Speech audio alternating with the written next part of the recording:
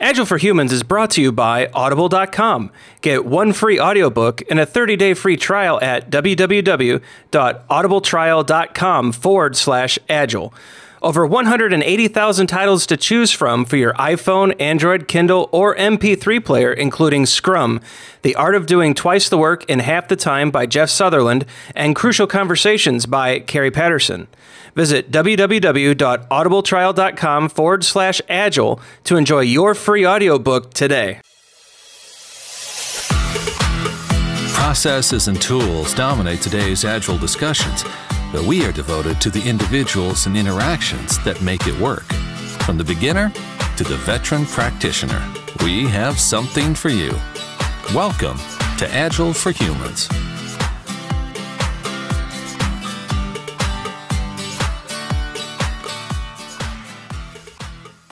All right, welcome to this week's episode of Agile for Humans. I'm your host, Ryan Ripley. Joining me tonight, a panel of talented coaches and some of my very good friends in the Agile world. Let's start with Diane Zajac-Woodie. Diane, how are you tonight? I'm doing fine. Thanks, Ryan. Zach Bonaker, welcome back to the show, my friend. Been way too long since we've talked. Yeah. I'm glad you can remember my name. This is exciting. Happy to be back. Thanks, Ryan. You're a tough guy to get, Zach, but I'm glad you joined us. Amitai Schlair. How you doing, buddy? Not bad. Nice to be back. It's always great to have all of you with us. Diane, this is your first, but I hope the first of many shows with us. So welcome, and hopefully you enjoy your first experience in podcasting. I'm optimistic. So I've pulled this great panel of coaches together because I'm curious about a path to becoming an Agile coach, and not just a path, but many paths. Because as we'll probably get into, Diane, I think you came into the Agile coaching world from the Business Analyst path. Yep. And I know, Zach, you came in as programmer to project management to traditional management to coach. And then Amitai, programmer straight into the Agile coach hot seat. So there's a lot of ways to get to Rome, many roads to Rome, but they all led to Agile coach. And so I know many out there want to be coaches, are early down the path of becoming a coach. And I thought it might be neat if the four of us could talk about how you all grew your coaching skills and what got you moving in the Agile coaching direction from your more traditional roles within companies and organizations. So I guess, Diane, if you'd be so kind and kind of talk about that first, how did you grow your Agile coaching skills and ultimately make the leap into becoming an Agile coach? Sure, absolutely.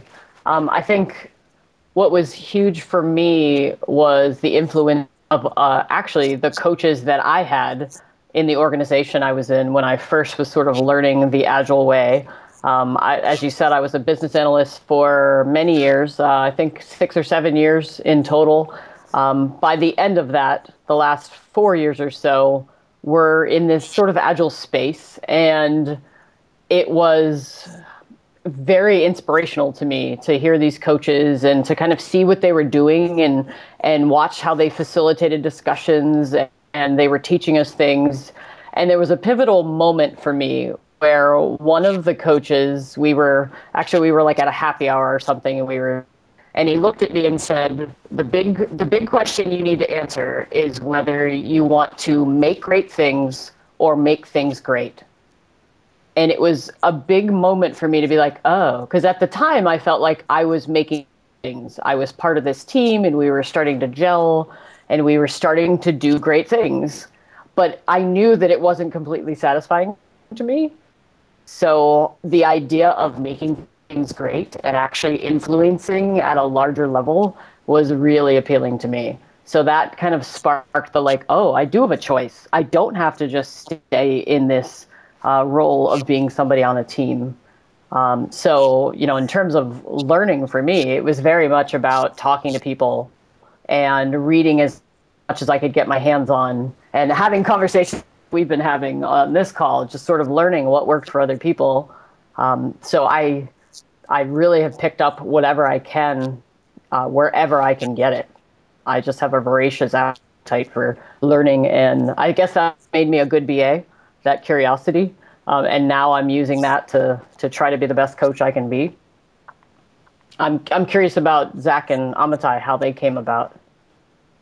Well, I'm really curious about Amitai, so he should go next. Go for it. Go for it, Amitai. Well, one detail that I think is salient is that I did come from most recently from a programming role into coaching, but a little bit around that, and also about a decade ago, I was doing other kinds of management, team management and a little bit of product management. And that definitely, especially the first time I did it about a decade ago, was really eye-opening because I was coming from like programmer, IT, total systematic, and maybe not so much with the theory of mind. And I went into a role where all of a sudden I'm not just doing, IT support. I'm responsible for a variety of departments in an organization that need a variety of types of support because they have a variety of personalities and a variety of organizational structures. And I'm responsible for 6 or 7 people who have responsibilities to those departments, each of which of those people has a variety of personalities and proclivities. And then when they're out, I got to be able to back them up. And so that for me was just a rude awakening. I had no idea what I was doing, and all of a sudden I had to figure it out because I was the face of this operation. And I think that sort of planted a seed, but then I went back and did other stuff for a while. And it was recently when I was at first hired as a programmer and then moved into team lead and then product manager that I realized something that I find really satisfying about being a programmer on a team. Some of it's the code. I really like that. But what is really the best for me about being on a team are the behaviors that wind up being the coaching behaviors. The getting myself and others oriented in any kind of a problem space, teasing out what the right questions are to ask so we can figure out what direction to try taking a step, understanding what's at risk if we make a mistake, and bringing out the best in each other. And just looking out for the problem to be solved without my ego being the thing that I'm trying to serve. And that's what I loved about being on a team when it was a great team. And I realized gradually, through a few interactions with coaches, that was a path I could be on. So I'm curious if you ever had a coach in your early days, Amitai, or was this all self-taught or self-inspiring? Or I absolutely have had coaches. The first one that comes to mind is my friend Nathan Arthur. In my very first programming job. So I had gone to college for about a year. I had dropped out. I went to work for a .com back in 2000, 2001. And at that point, I knew basically nothing about programming, just enough to kind of smash some keywords together and sometimes get something out the other end.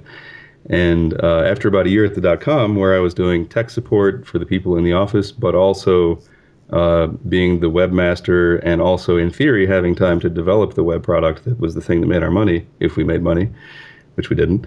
After about a year of that, Nathan, who'd been keeping an eye on me, decided that it was time to bring me in at his workplace. And they were an XP shop. They did extreme programming. They had really smart people that paid attention to what they were doing as they were doing it.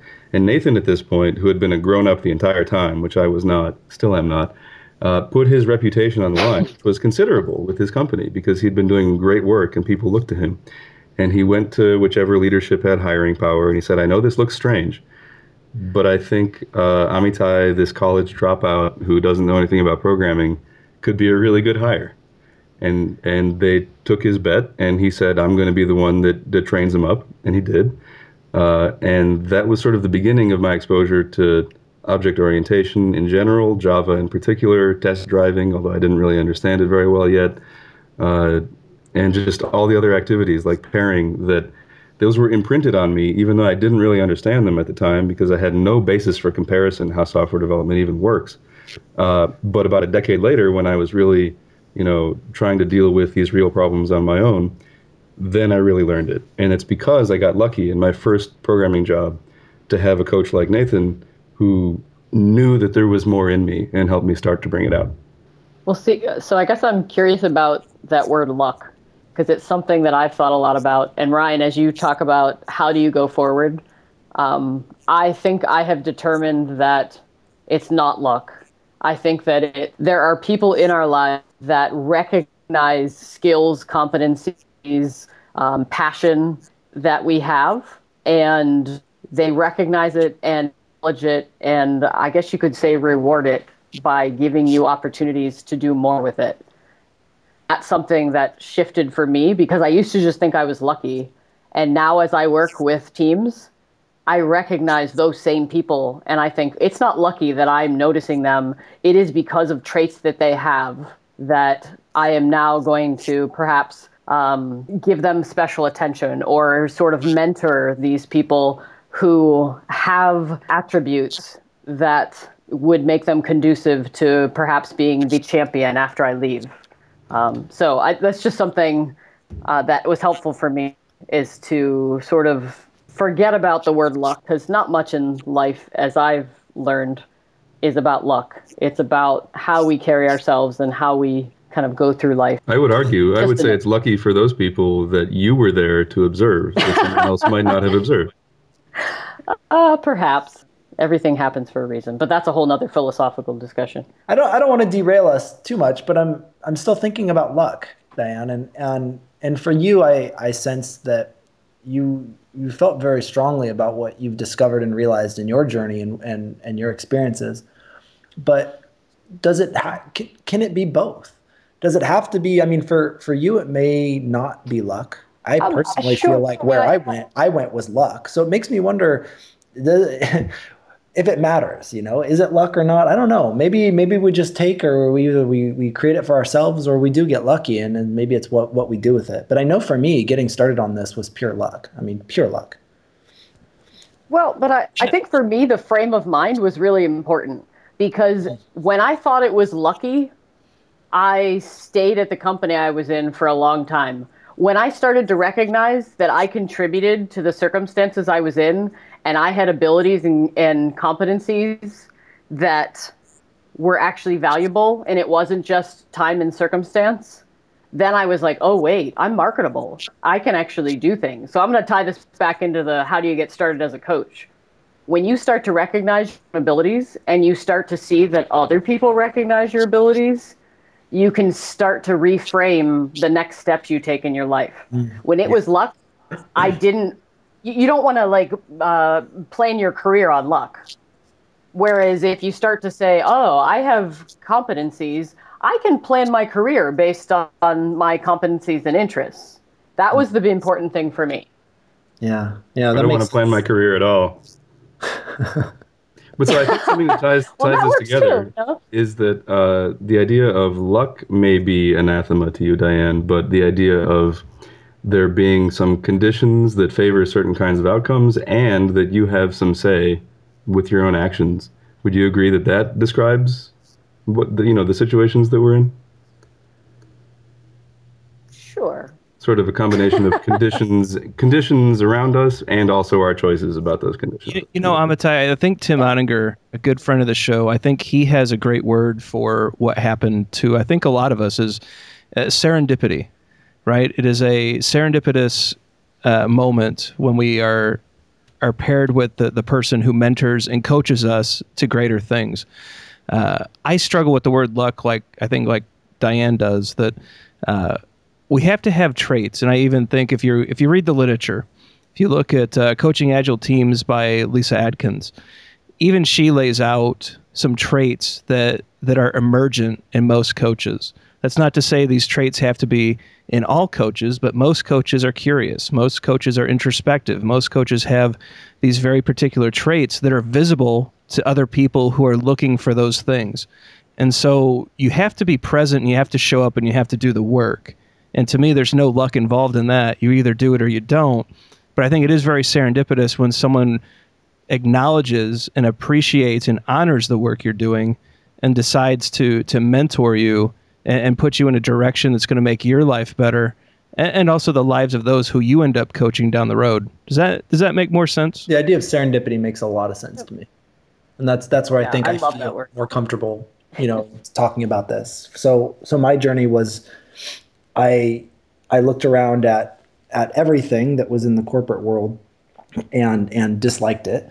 And I disliked how people, didn't seem to care to change anything, right? Where you have managers that were wielding their power, You had people that were unhappy at work with difficult work environments, and nobody really seemed engaged or to care, right? And that was just my 50,000-foot observation of the company I was working at. And so when I discovered Agile, that was just because I was leaving the programming world because I wasn't a great programmer. But I got introduced to it and it got me curious, and I started figuring out how I can apply it at my company. And then I started, the people that I was working on, the teams that I was, basically managing, I started caring more about their success than mine because I wanted to give them an environment for them to be great, because I thought that's the only thing that really matters, right? And that just led to, me starting to practice and experiment with Agile. And then when a new director came into the company that I was at long time ago, had almost a 14-month lead time to get code to get products and changes, value to customers. I mean, more than a year. It was crazy long. And so they had signed some contracts that was, you had to start getting some things out the door a lot faster. So this new director was hired, and she was kind of an Agile thinker. And it pretty much found that she discovered me because I was practicing some stuff in a different department, and said, there's an ally, promoted me to work for her, and said, we need to start a transformation. We need to change, and I'm going to rely on you to do it. Wow, that was luck. I got an environment, like a scenario handed to me to try out and experiment and learn from in a really safe to fail way, because nobody knew any better. And that's what got me going, is I was able to just connect knowledge to experience, which is pretty amazing, in a way that every time I failed, I could just learn from it, and nobody was going to punish me for it or anything. And I don't know where I would have gone if I wouldn't have had that opportunity. So maybe maybe serendipity just feels a little better. I mean, obviously I pursued my interests. I gravitated towards the things that were of interest to me. But man, if I wouldn't have had the opportunity to work on the scale that I did and to experiment on the scale I did, I don't know. I don't know how fast I would have learned, or even what I would have learned. I don't know where I'd be today. And it was a great thing. Serendipity, that just feels right. So it sounds like it's quite a journey, no matter which direction you decide to come from. I mean, there's a lot of learning, introspection, curiosity, but there's a scary part to it as well, right? I mean, there's obviously a risk. And so what are the scary bits when you start down this path? And maybe Amitai, can you share some of the scary moments and some of the scary thoughts and the things that could derail you if you're not ready to guard against it? Well, I think I would start by framing it that there are the things to be afraid of that are out there in the situation, and there are things to be afraid of that are in our own heads about the situation. And I think the things that I were afraid of were more the ones in my own head. So, for instance, I personally, for a lot of reasons, have an allergy to coercion. I just cannot stand being forced to do something, or forcing someone else to do something, or the allergy part is even being perceived that I'm forcing someone else to do something. It's very important to me that when people are doing things, especially when I'm a part of them, that we're doing it of our own choice at all times. And so what I was afraid of in my head was, I'm new to this. The worst thing that could possibly happen is that I somehow persuade or finagle or am perceived as a powerful consultant that people have to go along with, wind up making people do things that they didn't want to do. That was like my worst case scenario. And in practice, people were doing things they didn't want to do all the time when I got there.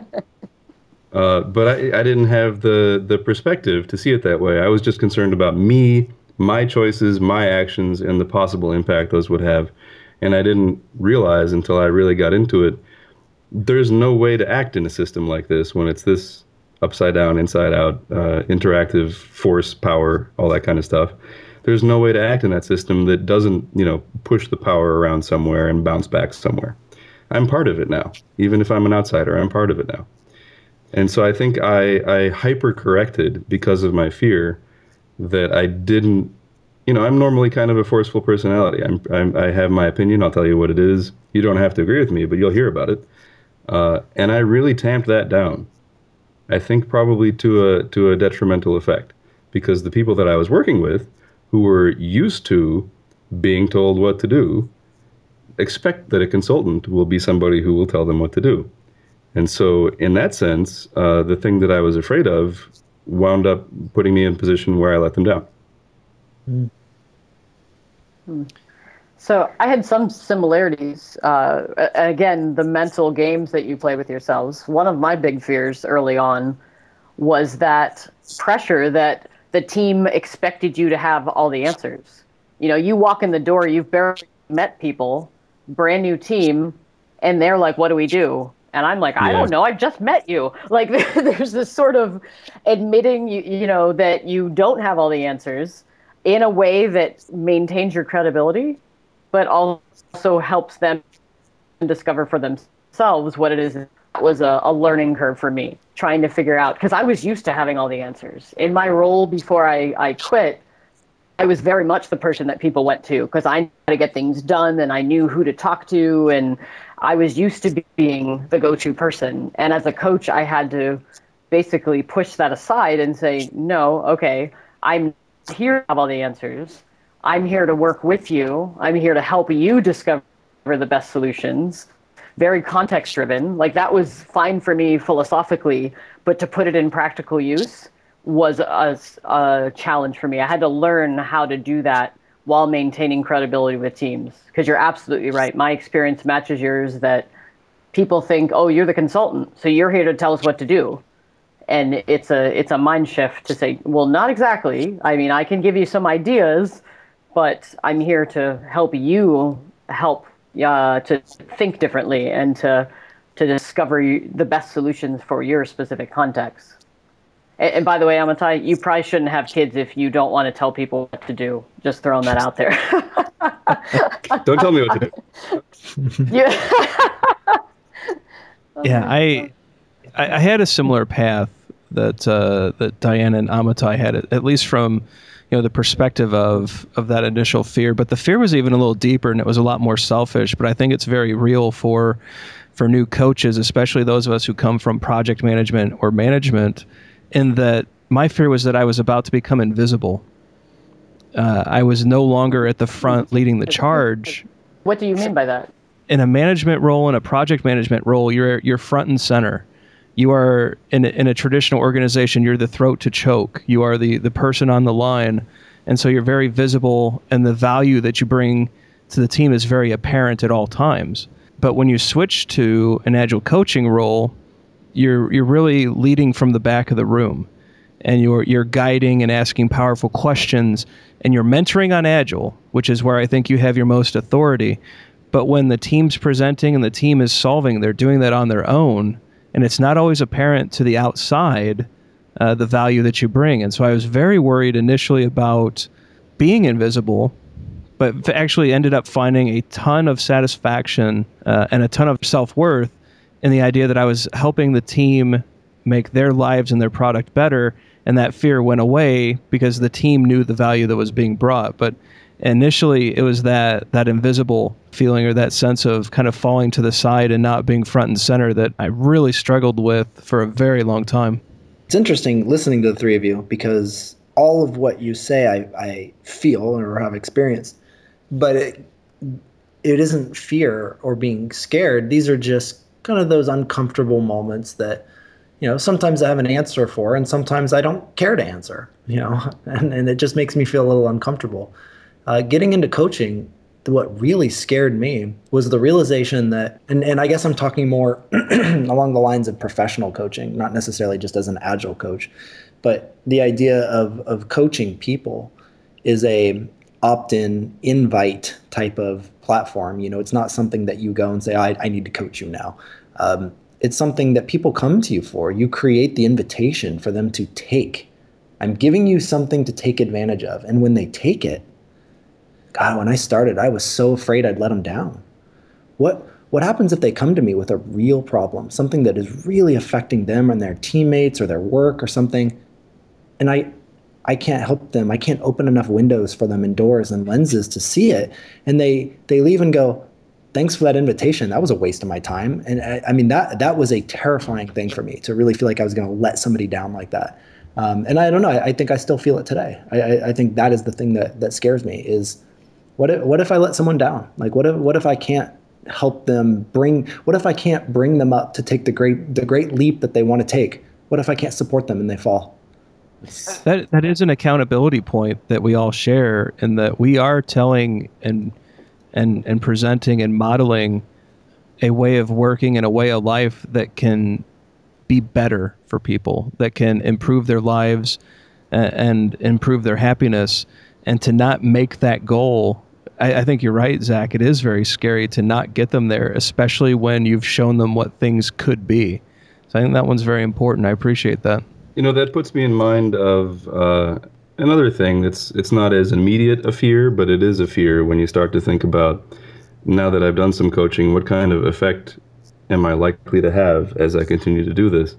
And it seems like a really common pattern is that, especially in, say, a big enterprise where it can be a very frustrating place to be, people grow inured to it. They find ways to deal with it the way that it is, and they lower their expectations, which is exactly what, Zach, you're saying. You're maybe raising their expectations, and then how do you live up to that?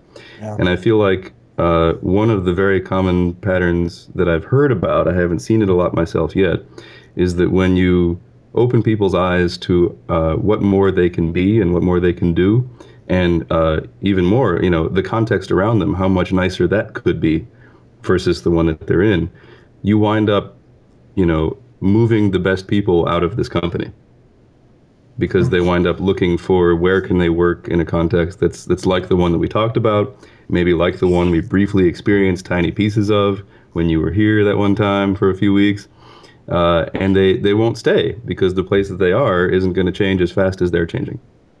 I've talked to a few Agile coaches who basically said, our job has basically become coaching people out of their jobs because they won't want to stay once they get it. So it's a sad truth or a happy truth. I don't know. No, it's truth. I mean, I can think of one engagement where it was there for a year and five people left over the course of the year for exactly that reason. Wow.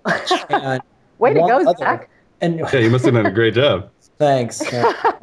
No, there was another engineer, and I think she's amazing. And I can sense that she wants the sort of things, and she's actually applied at companies that could give it, but her sense of loyalty and commitment and maybe even fear of leaving, being judged from leaving, she's staying. But now think about that, right? So now I have somebody who I know wants to leave, won't out of guilt, and so it's almost worse. Now something's out there. You're not taking it. You're miserable. If you're miserable at work, you're not going to do a great job. It's like, how did it come to this? By just talking about how you feel and maybe attending to needs, things that you have at the workplace. Great. It's a real thing, and I wish it didn't have to be that way. I don't know if I'd call that a fear or if it's just something where it saddens me that it happens, but I don't know how to not make it happen either. So. Well, so this ties into something that one of the reasons that when I was a new coach that I think I didn't immediately fall fully flat on my face is that I'd been given some expectations about what it means to succeed in coaching. I think it might have been George Dinwiddie that gave them to me. He said, you're probably going to come in bright-eyed and bushy-tailed. He might have used slightly different words, thinking about how big a dent you're going to make and how much you're going to improve the organization. Let's tone it down a little bit. Think about it this way. If you improve the life of one person, you will have succeeded wildly. Yeah. And so when I think about it in those terms, which, on an engagement that I was on last year, I think that I can truthfully say that I improved the life of one person. And I'm still feeling some pride and happiness from it when I think about it. And the rest of that situation was pretty dire, and I feel pretty terrible about the rest of it. But I did help one person a lot. Yeah. And I feel, if given that context, when I think about, are we coaching people out of the organizations that are paying for us to be there? Maybe that's one of the things that happens, but maybe that's really what our job is. Yeah. No, the worst, I think, I shouldn't say the worst, but maybe one of the least enjoyable experiences I've had working was something somewhat recently. And in that experience, there was one person. I mean, everything truly did not go well for reasons that I accept were beyond my control, so that's fine. But one person was able to, open their eyes, so to speak, and And it was interesting just hanging on to that one person and taking all your satisfaction from that, but then realizing, as I've kept in touch with her, how she's moved on to another job. She's like learning all this stuff. She's never been more excited about work. Maybe that's okay. maybe as long as one person can go back and contribute or do something positive, maybe it's all worth it. Yeah, absolutely. I've definitely had to switch, and I hate lowering the bar because I absolutely value people. And so like one person is more valuable than delivering, X number of dollars of business value ahead of schedule. It is all about the people but I didn't really adopt that when I started. But as I've been doing this now a couple of years, I've definitely shifted to measuring success by the number of people's lives that I have impacted in some way or another. Like my very first contract, it was a 6-month contract. And, looking back on it, you would have graded it. We could have said it was a failure. Didn't really impact much. Didn't really change a lot of thinking. But just actually, it was at Path to Agility, or not Path, excuse me, Agile and Beyond. Last couple of weeks ago at that conference, I actually talked to the manager of the group I was helping, and he just did a whole bunch of classes for this marketing group, and like they finally were ready to continue on. And I like to think that I helped sort of sow the seed, and we got things started a couple of years ago, and now they're ready to move forward. And so I was really happy to hear that they're progressing, even if it wasn't in the timeline that I was there for.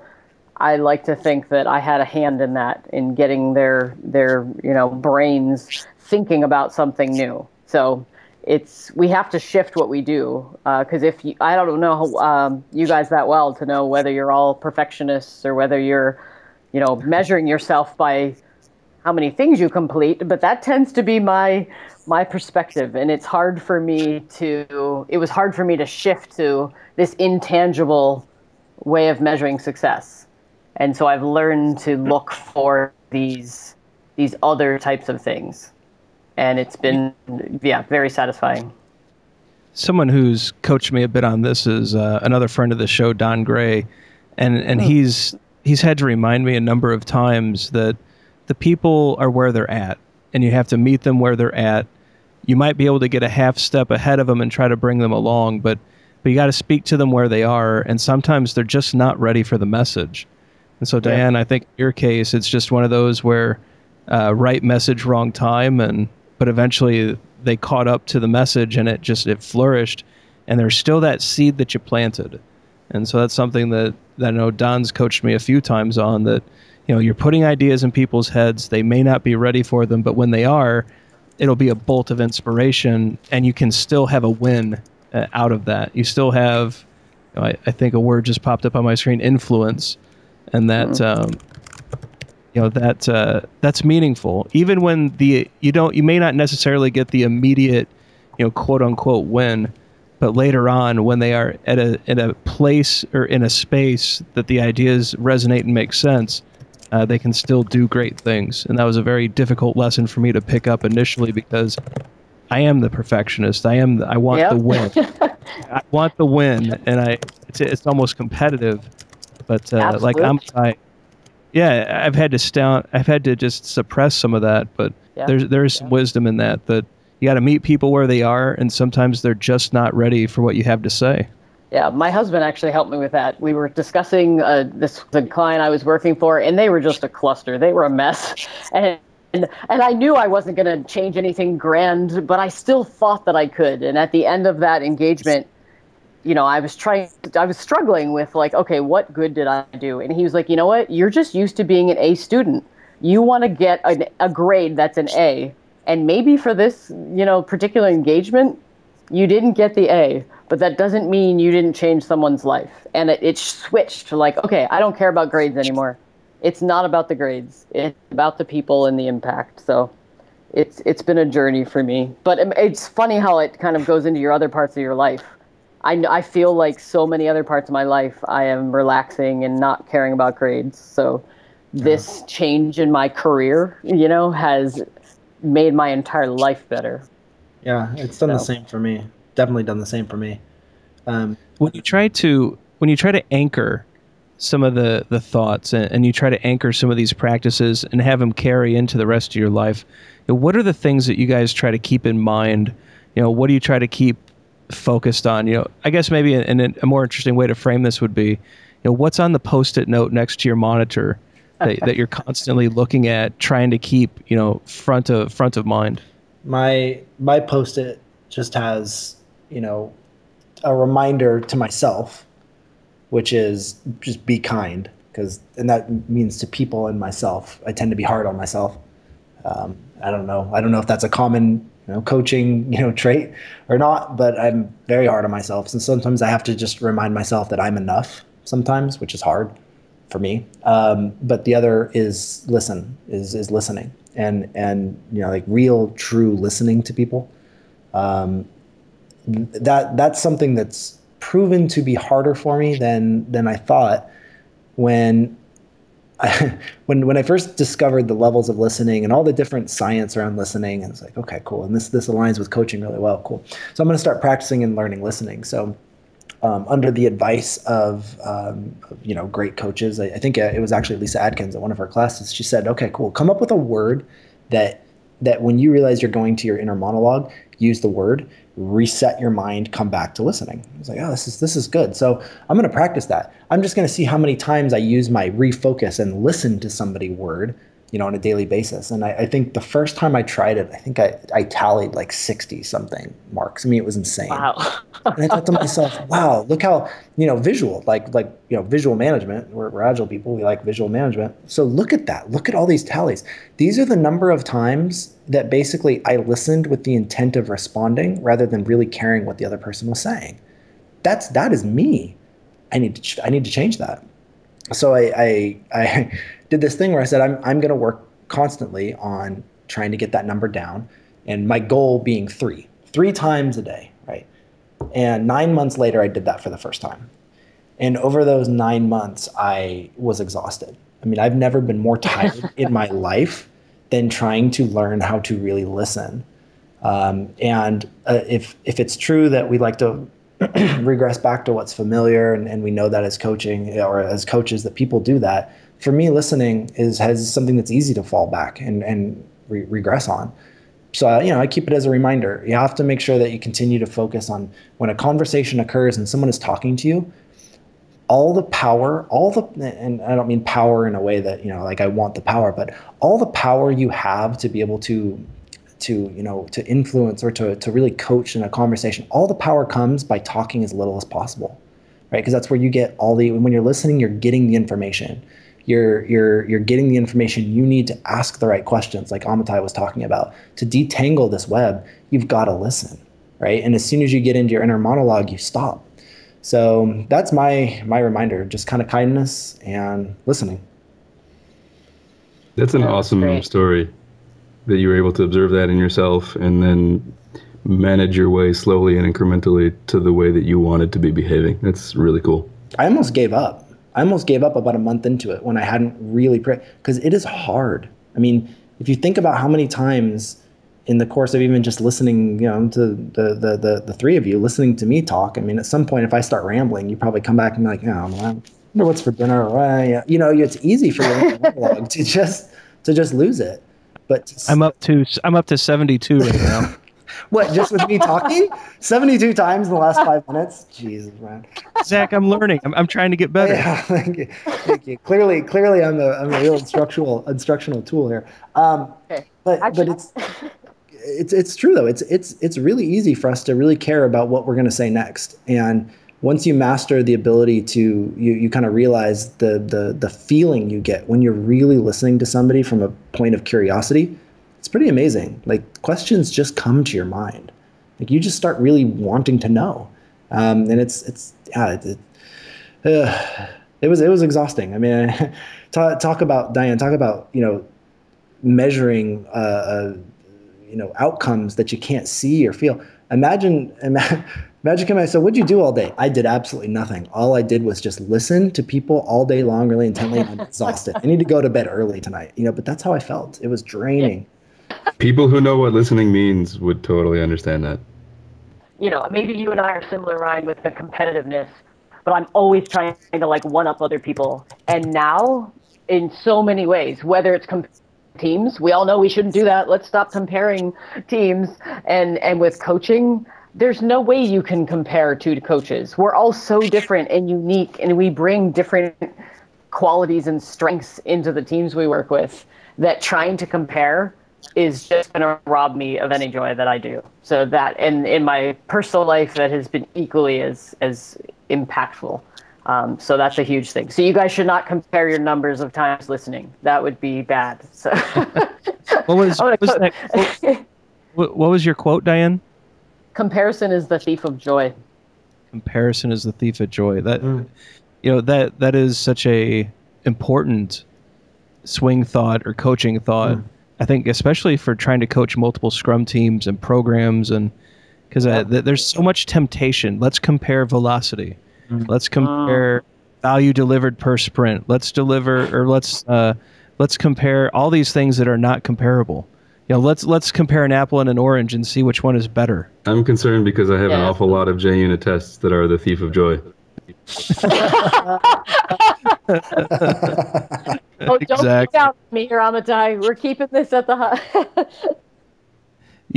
Diane, it sounds like we do have some very similar tendencies and personality traits, because of the competitiveness.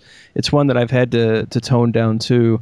And what I've often put on a Post-it note, I stole straight from Lisa Adkins and her wonderful book, Coaching Agile Teams. It's take it to the team. So I used to fear, and I think all of us mentioned this at one point, what happens if we don't know the answer? I don't fear that anymore, because there's, 6 plus or minus 3 people on a Scrum team who are smarter than me collectively, who are going to help me figure it out. And together we're going to figure it out. And for me, it's just remembering that there's a team there that I should be taking things to, and coaching them on how to solve their own problems, and not try to have all the answers myself. Absolutely. I have always relied on the kind of wisdom of the crowds. I've just seen so many times. That was probably the biggest lesson from my first Agile coach, was just that one of us can't solve it, but all of us can figure out a way to come up with a solution. That's why, I think the things I enjoy the most are retrospectives, different brainstorming techniques, facilitation, because I really love to tap into the wisdom of the group. So that's something that brings me a lot of joy. Yeah, that's. And I'm gonna go ahead, Diane. Sorry. No, I was just gonna say that. But even that, like, I'm gonna do it differently than someone else. Like, I might borrow someone's technique for doing a retro, but I know I'm gonna bring my own unique slant to it, and I'm gonna change some things. And so I don't try to do things exactly like someone else. I quickly learned that I need to do it my way. I need to be authentic to who I am and my, personality and my strengths. So.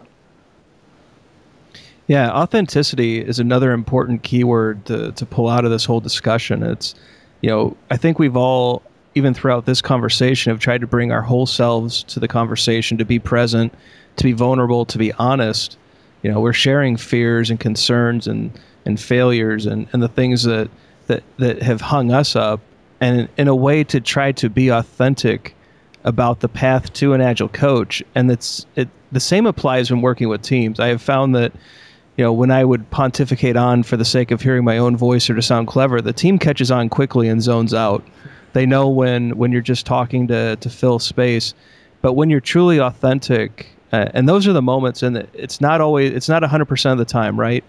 Sometimes there are just gosh, I'm exhausted and I'm going to give a one-liner about the virtues of Agile and move on to the next thing.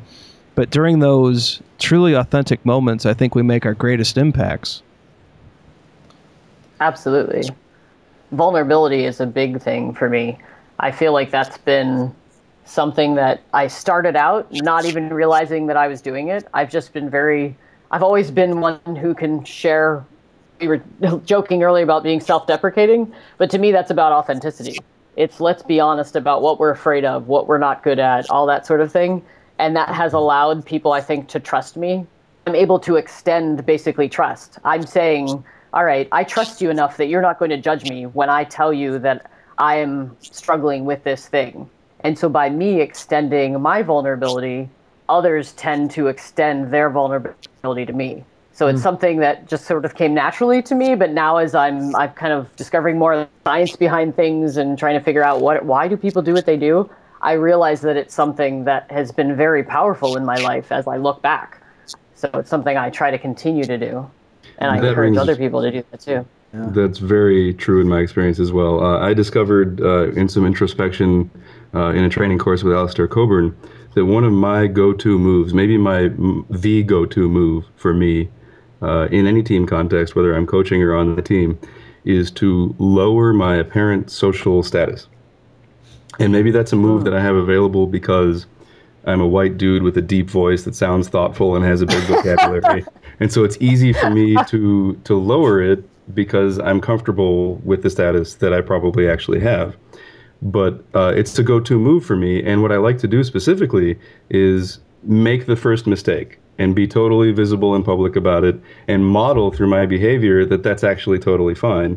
And we can all have ideas and they don't all have to be right and there's no problem. Yeah, I was going to ask what that might look like to lower your status. It's funny you say that. I was just sitting here thinking about it and then reflecting on the time I started working in this current, work I'm doing. And I did exactly that. And I guess I didn't realize, I wonder why I did that. I just instinctually went to do something. And I knew it wasn't going to be, I think I just wanted to see it fail or something so that I could get more information on what to do next. But in doing so, yeah, you're absolutely right. I was able to leverage it. I was able to come back and say, see, everyone, it's okay to learn. It's okay to as long as we can do it quickly and we can understand, kind of what we're working towards or what our ideas are. It's okay if it doesn't go right. It helps us understand what to do next. And yeah, that's funny. I did that and I didn't realize it was a move. Now I can say I know Amitai's move. That's awesome. I feel like this is a Seinfeld episode waiting to happen. Oh, my. Hey, so did you ever notice that I didn't get to tell you my sticky on my monitor that reminds me what to think about? Oh, yes, go ahead. That was my form of observational humor. Did you ever notice? So what I have to do, one of them might seem really sensible and one of them might seem really weird. The one that might seem sensible is get out of my head, because I live very thoroughly inside my own head, but that is not where the things are actually happening. And my head is not the one that's interesting right now when I'm coaching. So I have to remind myself over and over again to get out of there and don't hang out there. Is that the weird one?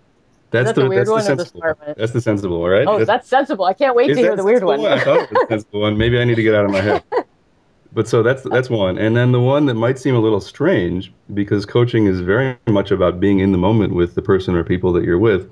The other thing that I have to remember sometimes, because by default I won't remember it at all, is to get out of right now. I'm the kind of person that I'm kind of like a dog. Like whatever's happening right now is everything and I'm totally in it and I'm subsumed by it and my senses are all attuned to it. And I don't even remember what happened an hour ago, and I'm not thinking at all about what's happening next. It's just right now for me. And that's a really strong thing to be able to do, and because it's such an overwhelming characteristic that I have, it's also a weakness. And so I have to remind myself that it is often helpful to prognosticate briefly and occasionally beyond the present moment. So I have get out of my head and think about other people, and get out of right now and think about the implications of what we're doing, in addition to what we're doing. Yeah, to consider as others, worldview, so to speak, on what's happening as well, right? Yeah, and that's something that's I realized this as I was coming into coaching, that it's a great weakness and strength also, that I was a complete nerd as a kid, and I've come a long way obviously since then. But to the extent that I have, and I'm not a gifted programmer. I'm just kind of decent at it, and I'm good at orienting myself in a problem space and finding the right questions to move forward.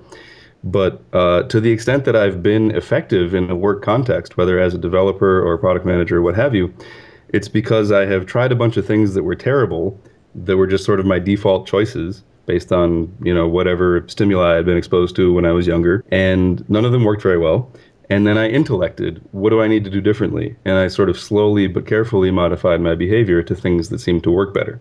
But because none of it came naturally, and because I figured it out explicitly in my conscious mind, in my head, as it were, on one hand, it's a weakness that if I'm not conscious about it, I'm going to revert to those other behaviors.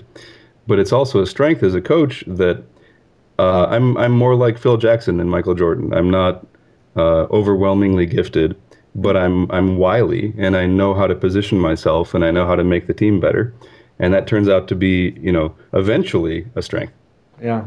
No, that definitely speaks to me. I like the sports analogy. That works for me. Thanks, Amitai. I feel better about myself today. I'm Phil Jackson, guys. Right on. Yeah. Awesome. So can I get selfish for a moment and ask for your thoughts on a topic?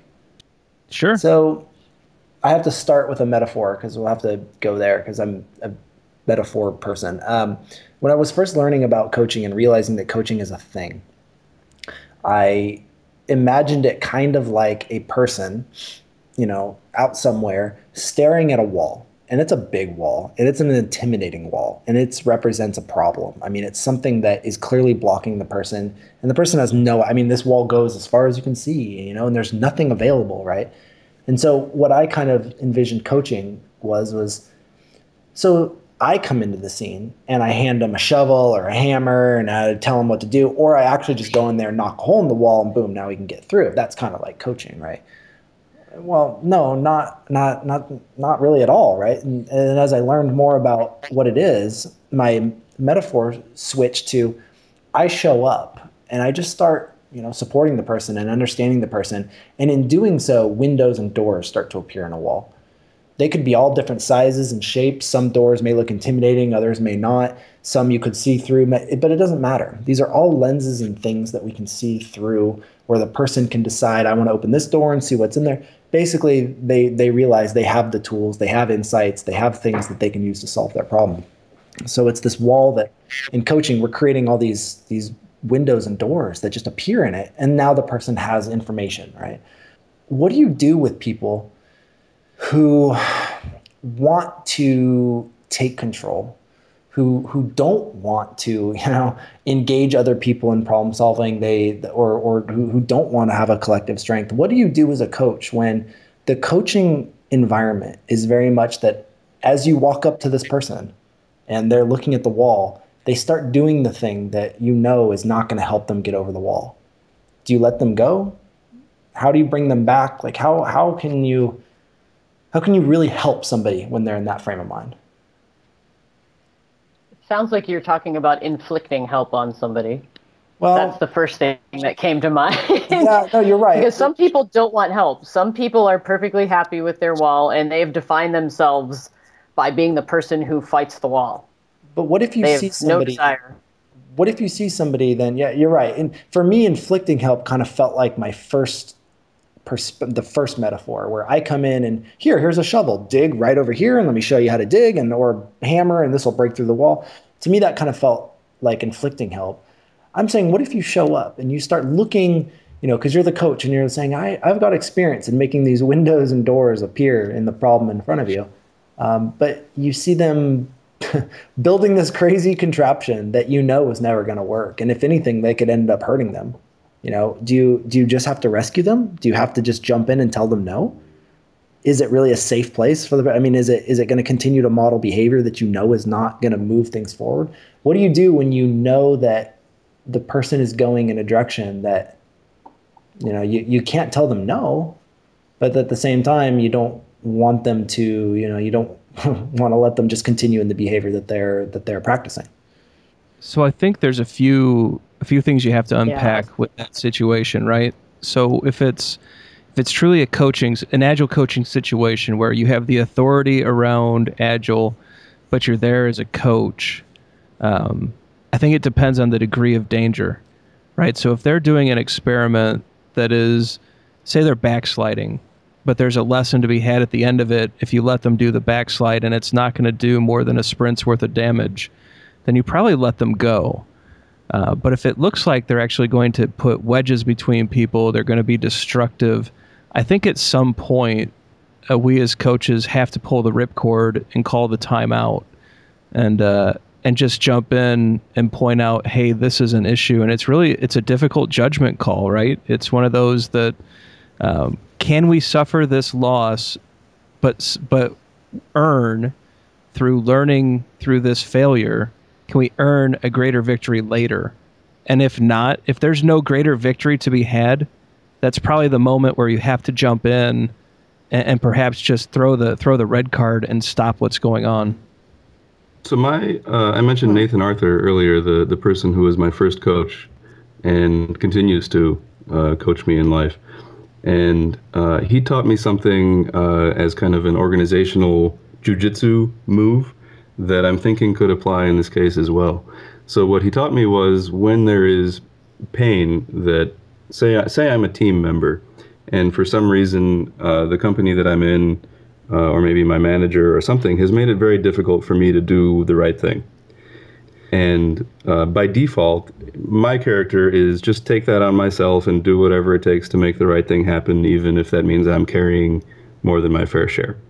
And what he taught me there is figure out who should feel the pain, who can do something about this, and make them feel it. Don't just feel it and eat it and deal with it. Make them feel the pain, whoever has the authority to change it. And generally, I think he was intending that be aimed upward in the organization. But as a coach, you might be able to use that. In this case, I'm thinking, if a person's behavior is damaging all by itself, or just not in a growth direction, obviously they're not looking to learn from me. I think that's the premise of the question, right, Zach? Yep. So it's maybe a risky gambit, but maybe what I could do, if I'm pretty convinced that the consequences of the way they're behaving are poor, maybe I can do something to magnify that so that it's not just me that sees it. And then it'll be more clear that their behavior doesn't sustain itself well, and that maybe they're getting away with it because the consequences are currently contained. But if they were to be any worse, we'd be in big trouble. And maybe that's the kind of experience that would be eye-opening for observers, and also, enough of a failure for the person who's behaving that way to consider alternative. Yeah. Well, and I guess the only thing to add to that is to be careful with who you are magnifying it to, because if you're making someone look bad in front of their manager, you're never going to gain their trust. Right. So I agree with what you're saying, Amitai. Yeah, but a certain amount for me is, I don't think I personally would ever step in and interject if somebody feels like that's what they need to do, because I know that's not going to help them learn anything. I would rather take the approach, identify their own pain. So whether it's somehow making it more visible, making the consequences of their actions more apparent to them, that definitely is important. But I think that there's an element of honoring their journey. They're doing this for a reason, and understanding why they're doing what they're doing can be really enlightening. I find out things that I never would have thought of, but through a series of, their past experience, this is what they think is what they need to do. And so the more we can uncover, that's one of those things that kind of keeps me going when I'm dealing with people who make me want to bang my head against that brick wall. It's basically, to me, the retro prime directive. Mm-hmm. As I deal with quote unquote difficult people, I have to truly believe that every person is doing the best job they could, given their experience and their skills and the resources. I have to assume that they're the best they can, and that's something that helps me kind of gain empathy, grow my empathy basically, and understand, because without that understanding, I don't think I can really help anybody, because they're not going to want my help. Yeah. That is a way better answer than mine. Thank you. No, I think they're all good. And I don't think but what Diane is bringing out is it's empathy, but it's also creating a positive regard with everyone, regardless of your stance towards them, your opinions towards them. It's almost leaving judgment at the door, seeing them as they are, and then trying to have empathy for where they're at. And it's incredibly hard. So this is not a simple skill. And so, but I think, the suggestions that everyone's brought forward, they all work. And in different contexts, right? There are some cases where, yes, you have to highlight to higher up the chain because this action is going to do profound damage. There's other times where if you can amplify the impact and make it noticeable just within the team, then sure, peer pressure might do its job. Other times we pull the ripcord, and other times we make these evaluations. But the point is, we're doing it from a stance where judgment's left behind, empathy's turned up, and it's all about serving the person and not ourselves, right? Yeah. Now, the context of this question comes from a recent situation where I found myself in a lose-lose situation with a person. And the person, from my perspective, was the total keystone of this team dynamic. I mean, the team was going to go where this person allowed them to go. So I found myself in a situation where I could either upset the person directly by making it so that, the person would never have any belief or reason to want to work with me or to even, believe in our relationship. Or I could reflect or mirror back the behavior to the team. This is a bit of the peer pressure line that Amitai talked about, of exposing it and realizing that it was all there in front of you. You had the people there. You just needed to take that chance. But in doing so, knowing that the person would be upset that I shared this request that was between, me and the person. And I opted with the latter, the peer pressure route. And I mean, it backfired. It greatly did. And it makes me wonder, is it just another shade of gray? I mean, would it have been even worse if I would have, taken the other option? But it's funny. It's the first time I've ever found myself in a situation where, as a coach, I felt like I had no way out no matter what I did. And I didn't know what to do at all. I mean, I did the best. I responded in the way that was the most measured and as thoughtful as I could be. But it's funny. It's the first time I ever thought I found myself in a situation with a team where I am where I am, and I'm at a dead end. I'm done either way. And it made me wonder how I got there. So I was just curious if there was other insights or thoughts that you both have, which you gave me great thoughts to consider. But I have a thought to consider about that one. Yeah. You can't control other people. That's the big lesson for me. Yeah. You can, literally bring the horse to water sometimes. You cannot force people to want help. And you just have to make peace with that. Some people are just not interested yet, but you never know how you're going to impact by how you handle yourself. That's why I think maintaining professionalism and being, to your post-it, be kind no matter what, because you don't know how you're influencing people. Yeah, and to Diane's recent point about empathy, I think what I took away from what you just said, Zach, is given that you found yourself kind of backed into a corner and you wondered what path got you there, imagine all the people who are inside that organization who find themselves backed into corners every day, and that's where they work. Yeah. That's a lot of what you're all sharing with me is just making me realize and recognize that, I've talked with companies before that, say, okay, cool. How long is it going to take for you to convert a team or to convert whatever? From one day to infinity. I mean, it could be any amount of time. They're like, well, come on, you've done this for a while. How long does it take? It's like, well, that kind of assumes that people are not free thinkers. Wouldn't that be true? Like if there is a one way of doing it, it takes 3 months, then great, you can just buy the book, I don't, that doesn't seem to be true in my experience. So because people are free thinkers, man, how hard is it to have a job where you realize that the perspective often that we go through is that the coach really is the constraint. Yeah, we brought the person in and they were just completely ineffective at being able to change anything. And maybe that's true. Or maybe the people are the constraint and change is about people. And really, when it comes to coaching, whatever direction we're going to go in is entirely the people, right? And so maybe the most humane, the kindest thing we could do as a coach was to not have pushed that, to not have tried to evoke change at that time, but just to talk and get people to think. Nothing happened, and then the company says, "Okay, bye, Zach, you're done. You were ineffective." But maybe that was the best thing that we could have done.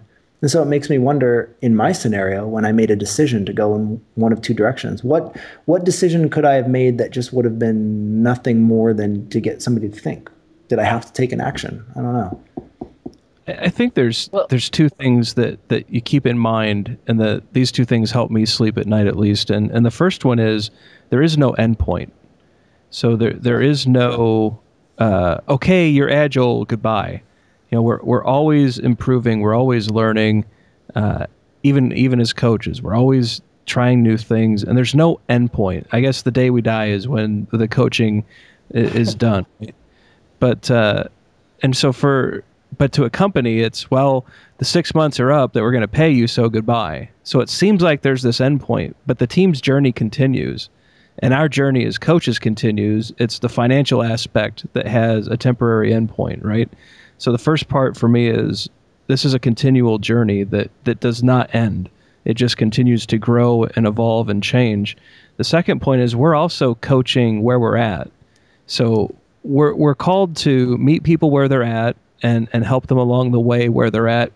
But at the same time, we're coaching them from a very specific point and perspective in our careers as well. So we're at a specific place too. And you just have to be comfortable with that at some point, that sometimes we're going to get it wrong. And when we get it wrong, we have to own that quickly, apologize, and move forward. And we're going to learn from it. And we're also progressing as well. And I think when I keep those two things in mind, it takes a lot of these bigger burden type thoughts and kind of shoves them aside for me. The culture that they're in is what's driving their behavior. But what's it worded for, or perhaps fear is driving out of. I want to get to the point, as I've heard of other coaches who've been doing this a while, where before they even sign up with a client, they're talking to the team that they're going to work with. And so they know before they sign the contract whether a team is interested in being coached. Yeah. So there's things that we can do as coaches to say, no, you know what? I have some filters. I'm going to make sure that this team actually wants to work with me before I get in there. Now, we're not all in that position. Sometimes you're doing your best to, get work, and you can't always say no. I like to think that I've been able to pick and choose things that I want to do. But like, I've heard that idea, and I've never once interviewed the team that I'm going to work with. I haven't.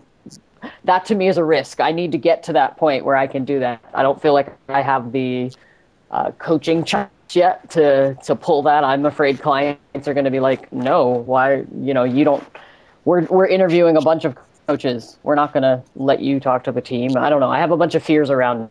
I think it's a great idea. That's what we should be doing. I just don't know how practical it is. Yeah,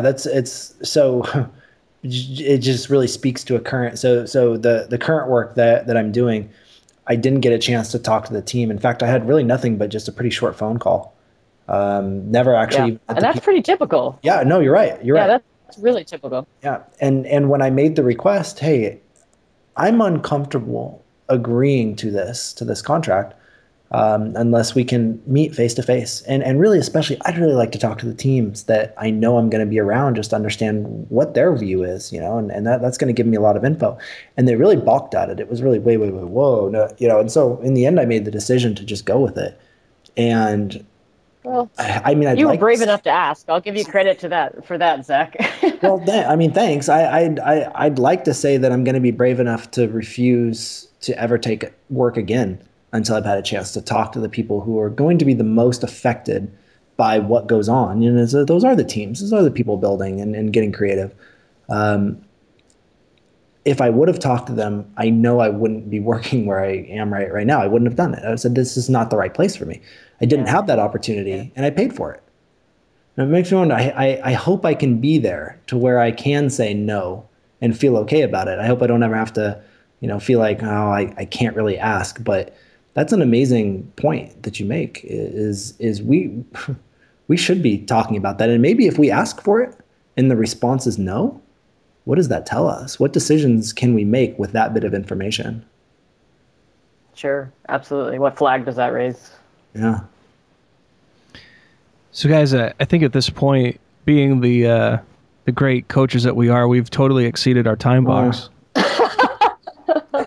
And so I think at this point of the show, this is where we say adios to the topic, and hopefully we pick it up again someday.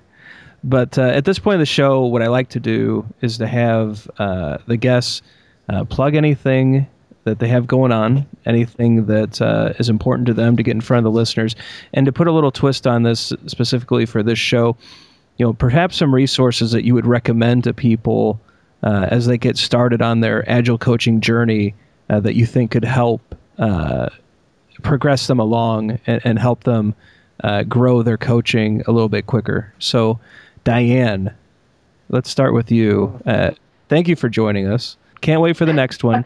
But if you could share your plugs and all of the great resources that I'm sure you have at your disposal, that would be wonderful. Well, I know we don't have much time, so I'll try to make it quick. As far as resources in particular, for me, I'll start with Twitter, as simple as that seems. When I was thinking about quitting, I reached out to so many people on Twitter and engaged in so many conversations and got so many pointers in the right direction that I can't say where I would be if it weren't for Twitter. I won't call it luck, we'll call it serendipity, but just following people and engaging with thought leaders was huge. And the second thing is any chance you get to go to conferences. You guys know I'm a conference junkie. Whether you're willing to get out there and present, which was something that I was lucky enough early on to co-present with somebody who kind of got me out there, and I guess I can plug that if anyone's interested in co-presenting, I'm very much willing to be a mentor to people and help those who haven't done it before. It's a great to meet people and to get your name out there, especially if you're going into coaching. Clients love the fact that you have speaking credentials on your resume. Whether it's valid or not, I don't know, but and that segues into my little bit of a plug. This year, I'm a program chair for the Agile 2016 conference. I'm really excited about it. We've got a great program, great schedule already lined up. So I hope everyone listening tries to attend and get there, because we have 200 plus sessions, and it's going to be an awesome conference. So that's it for me. Yeah. I can actually speak to Diane's coaching of speakers. Actually, she got me going as a conference speaker, provided great advice, and truly appreciative of everything she did for me, getting me started. I had a lot of fears and concerns and questions, and I think we had met just once at Agile Coach Camp, and she spent a number of hours with me, helping me along and making sure that I was going about it the right way. So super appreciative of that, and can definitely vouch for the fact that she will get you started on the right foot and in the right direction. So that's awesome. Oh, thank you. And as far as your suggestion about Twitter, if you are a prospective Agile coach or an Agile coach wannabe or whatever the phrase is, you have to follow George Dinwiddie on Twitter. So yes, that's absolutely. George is one of those people that, and there's a lot of great people out there. George Dinwiddie, Esther Derby, Don Gray. I'm going to leave off. I got to plug Doc on Dev, because Doc Norton was my first coach. He's awesome. He tweets a lot. Yeah, so a lot about leadership and coaching. And once you start, you'll find all sorts of other people out there. Yeah. So we'll link to a few people out there that we follow, but certainly everyone that Diane mentioned and the few I gave, we watch regularly, and they offer a lot of great things on Twitter. So really great suggestions there, Diane. Thank you. Mr. Bonaker. Yeah. How about you? What do you got? Bring the high heat. All right. So resources. Okay. So to play off of Diane with conferences, make it an open space conference and convene a session on coaching. In my experience, every time somebody does that, there are many people at the conference also curious about what is an Agile coach? What do they do? How do you do it? What are and there's people who are coaches that like to share that knowledge. So the sessions always become pretty informative and popular, right? So go to an open space conference, talk about coaching, convene a session, you'll get a lot of great information. Books. So Ryan, you've mentioned it a couple times tonight. For me, it was the seminal book that got me going and thinking about what this combination of agile mentoring and coaching is at teams and programs and people and whatever. And so that's Coaching Agile Teams by Lisa Adkins. And, Lisa writes in a way, she's a coaching mentor to me. And so she writes in a way that, I don't know, it just speaks to me in a way that makes me feel like I can be great at this. I don't know what it is. I just read her writing and I go, that connects with me. So it's a fantastic book. And I would, encourage everyone, if you're curious about, coaching, start there. Lisa's wonderful. So I will strongly second Diane's recommendation about Twitter, and I'll link to a blog post that I wrote last year called Confessions of a Twitter Completionist, in which I share the role that Twitter played in my changing careers. And I will strongly second Ryan's nomination of George Dinwiddie as someone to follow on Twitter. I will also throw in Mike Hill, and yes, Esther Derby as people that I think have a high wisdom to word ratio. Yes, definitely.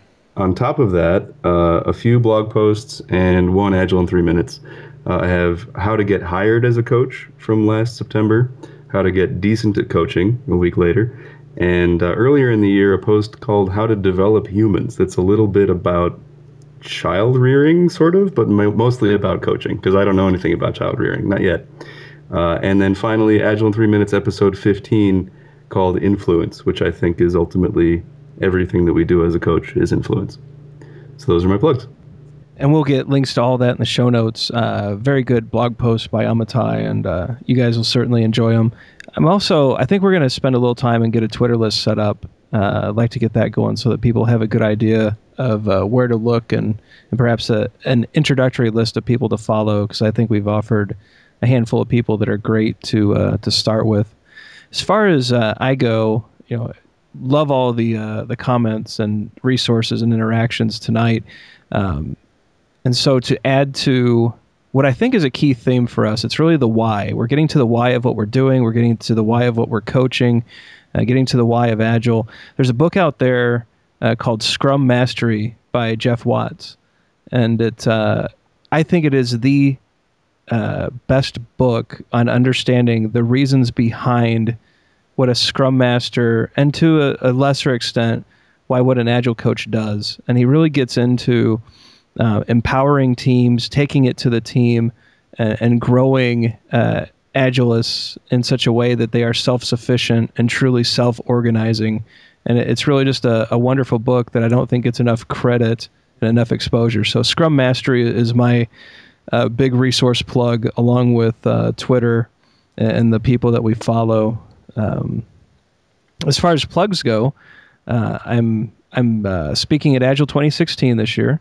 So I'll be presenting the business of Agile, where we get into the claims of better, faster, and cheaper, and we try to tear those apart and see if they're true or not, and perhaps replace them with a few other words that may make more sense in an Agile context. So looks like there's some initial interest in the talk. I hope that all of you coming to Agile 2016 give it a look. I would love to have a room full of people ready to interact and learn about the better, faster, and cheaper aspects of Agile and whether or not that's true. So that's going to be my plug for the week. Amitai, Zach, and Diane really enjoyed this conversation. It went by way too fast, which is why, from a timing perspective, we went way too long.